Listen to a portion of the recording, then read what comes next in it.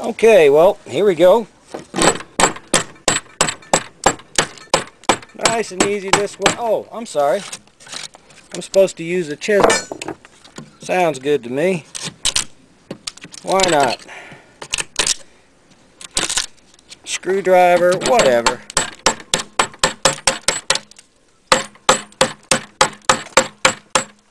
See, it only takes the wood off that you sat there and cut down for. You ain't gonna hurt nothing else. You can see where I had my other curves here. Now I brought it up to an angle here. All this is going to disappear anyway when we start planing it. Yeah, use a chisel. Use a hammer and chisel. Sounds good. Actually, I should be using chisel this way. Show it the right way.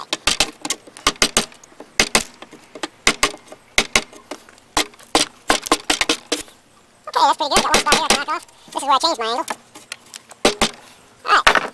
And now I'll do the other side.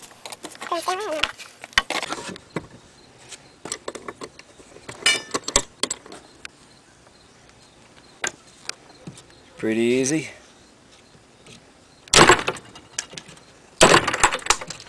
It's a whole lot easier trying to carve it all off and wondering where you're at. These lines, when you get down to these lines right here, you can see exactly where you need to be. The only thing I got left to do is plane off the top of these to get down to my level. Right here, I did get this edge to the line where I want it, and that's the important part. So when I get all this down,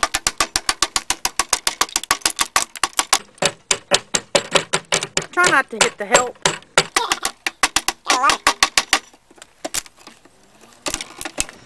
I make my curves kind of close together.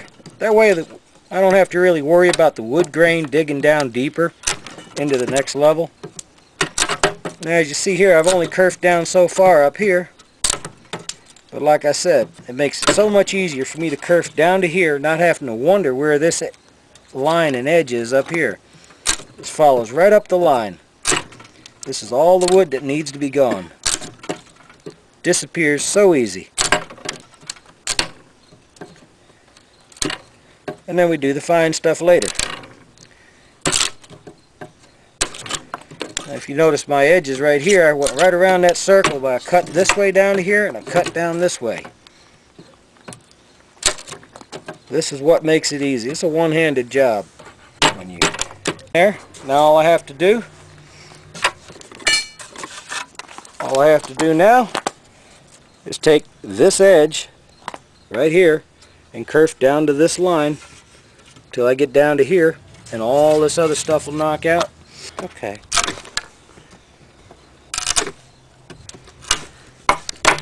Or you can just go like this.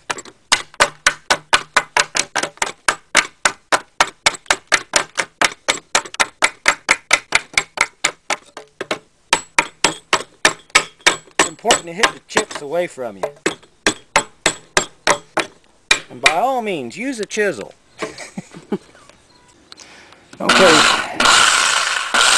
Now you can see just how much easier it is to tell if you're up to this line right here and down to the other one. All I have to do is watch this line down here where my thumb is.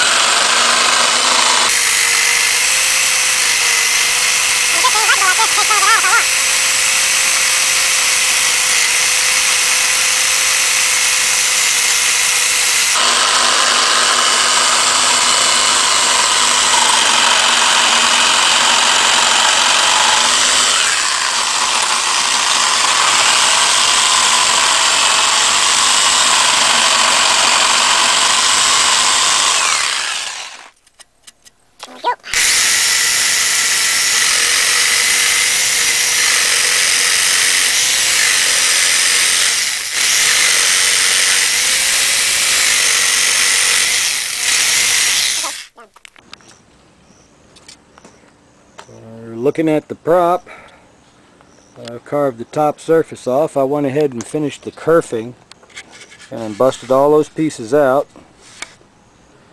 Then, looking down the edge for the high spots, I've taken my grinder and done all the way down. I took it like this, across here. If you press hard, the wood gets hot and does a lot of burning. You go lightly and take all the rest of it out. Here's where I kerfed a little bit too far in spots, but I'm not going to take that out. I don't really think the wind's going to mind. Sorry it's a little late out here, and I got a thunderstorm trying to roll in. You can see the continuous twist of the blades. Looking down the blades, you can see straight across. You see, and what I did, just so you know, I took the edge of the grinder flat. Well, kind of hard holding the camera. Took the edge of the grinder kind of flat until I came down to that edge and put that line perfect. Then I did the same on this side, all the way down, leaving my line, and then looking down it, you can see where it gets completely flat on my angle. And I've come and ground out the whole middle.